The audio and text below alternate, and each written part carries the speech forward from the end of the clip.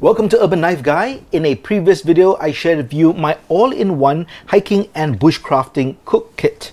And that's this right over here. If you missed that video, check out the link in the card above or the description below. In the main pouch of my cook kit, I keep my fire kit or fire tin. And I didn't share it in that video because I'm going to share you the 10 items I keep inside this fire kit right now. First, let me share with you my thinking behind the kit. I wanted a collection of practical ways to start a fire. Many people carry a bag or a pouch with 20 ways to start a fire. You might be wondering why they need so many items when all you need is one of these. The reality is that people who do bushcraft are insane and find the hardest way to do something in the modern world. They would rather strike a piece of rock with high carbon steel for 5 minutes to start a fire instead of using a lighter. And I am one of them. The truth is, the spirit of bushcrafting is to use the natural environment as much as possible and equip oneself with different skills. In this case, to learn to start a fire in different ways. This is very useful when the world comes to an end and zombies attack. When it comes to fire, you need 4 components: fuel, kindling, tinder, and an ignition source. Many people will carry some kind of tinder and kindling as a backup in the event they need to start a fire fast or it's too wet to process wood. For my kit, I use the rule of 3. 3 types of kindling, 3 types of tinder, and 3 ignition sources, and 1 item with overlapping functions. I wanted everything to fit into a tin, to be well organized, and to protect the items against being crushed in a pack or due to impact. Let's check out the 10 items in my fire kit. The tin is made of aluminum and it measures about 5 inches in length, 3 inches in width, and about 1 3/4 inches in height. And it's held together with this thick rubber band. I couldn't find a Ranger band in this size. But this keeps everything very snug together. You can actually hear there's not much movement inside, not much rattling inside. So everything is very snug inside.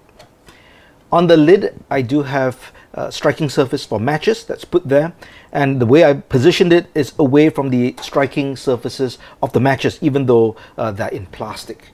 Now, the reason I like a tin is another reason. When I'm outfield, I can open it like that, and when I take out the items, I can actually place them onto the lid. So in this way, they aren't scattered all over the place, and it's not like a bag we have to rummage through. So let's have a look at the 10 items. First, stormproof matches. I think this is self-explanatory. So I've got a bunch of these, and the reason I keep matches as well is for people who may not be used to starting fires in different ways. If they were to take my tin and they need to start a fire, they would know how to use this. So this is an ignition source. Over here I have kindling, and this is one of my favorite, most inexpensive DIY types of kindling. It's basically wax jute.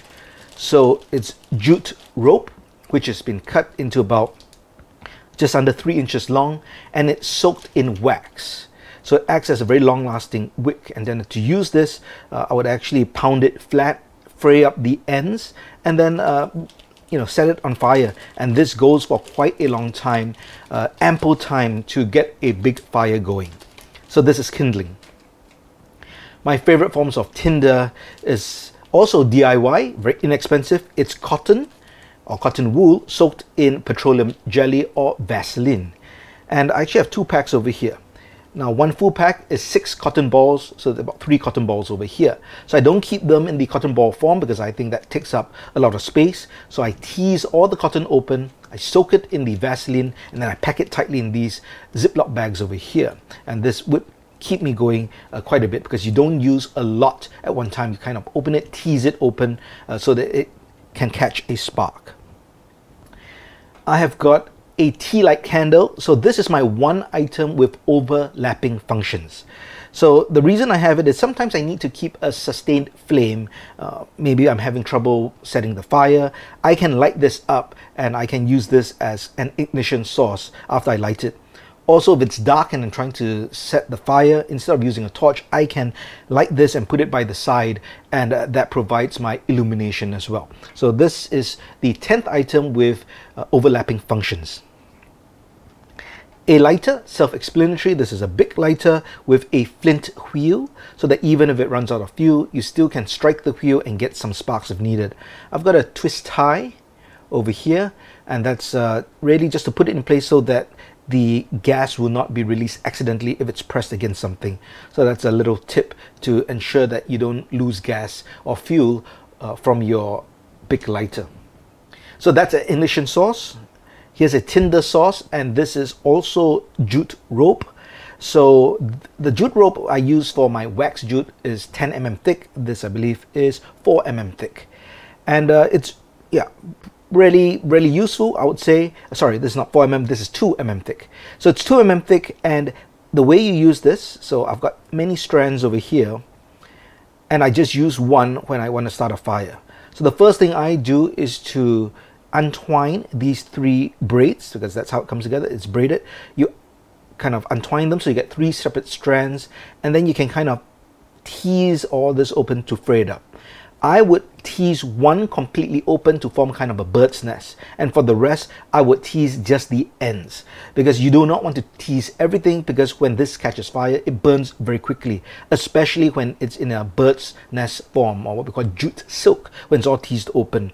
So I want it to catch fire fast, but I also need the fire to be sustained long enough to add some form of kindling to keep it going. So I keep about 5 pieces here, and I should mention this kit is also designed just for 2 or 3 days of use. It's not going for months. I would have to replenish this, but definitely for a couple of days I have enough sources here to get any fire going. So that's tinder for kindling. I also have fat wood. So fat wood is basically wood with a lot of resin. So this resin is fat. It's a fuel source. It burns longer. It burns easier. You can shave off fat wood to create kindling. But personally, honestly, I've tried this many times, and it does take some time and a lot of luck, at least for me, to start the fire with the fat wood shavings with a spark. And when I mean with the spark, I mean with a ferro rod. So I do have a ferro rod. This is my main ferro rod, which is not in the kit. This is with my fixed blade on the sheath. But I use this to create the sparks to start fires with the shavings, or I try. Not successful a lot of times. Now I know that there are different quality of fat wood, so it could be just the quality of the fat wood, but even with shavings, fine shavings, I do find it tough to catch a spark. But I use this very effectively for kindling. I won't use such a big piece. I might split this, and I would feather stick this. So I'll feather stick this to create curls, so that when I light my tinder, this goes in, catches fire, acts as my kindling, and that keeps it going all the way so that I can add my fuel source. So that's fat wood, and a very popular choice for kindling. Over here we've got kind of 2 functions. We have both an ignition source with the ferro rod over here, and we have tinder, which is a magnesium block. So what you do is, with this scraper, you shave off pieces of aluminum, and you need quite a bunch. I would say, yeah, up to maybe a 50-cent coin, a pile of it. You put it all together, so it takes quite a while just to scrape that off, and then you use the ferro rod to create that spark, to throw the spark to light up the magnesium. And magnesium burns very hot, so it actually works very well as a tinder. And yep, so this is kind of my backup ferro rod. As mentioned, I do have my primary, like my fire rod over here, but always good to have a backup in my tin. And finally, last piece of kindling, and this is hexamine solid fuel. So this, I'm sure a lot of people would know what this is. You burn it, it's a fuel source. People use it with solid fuel stoves. And to me, this is great backup, because even if this gets wet, it can dry off very easily. You can break it up, scrape it off, and you can burn it very easily. So that I definitely keep as a backup. And there you have it, all 10 items in my fire kit. 3 types of kindling, 3 types of tinder, and 3 ignition sources, and 1 item with overlapping functions. Let me know what you think, and let me know if you think I should add anything in to this particular tin. If you liked the video, please give it a thumbs up, and if you like the content in general, please subscribe to the channel and hit that notification bell. Thanks for watching. I'll talk to you soon.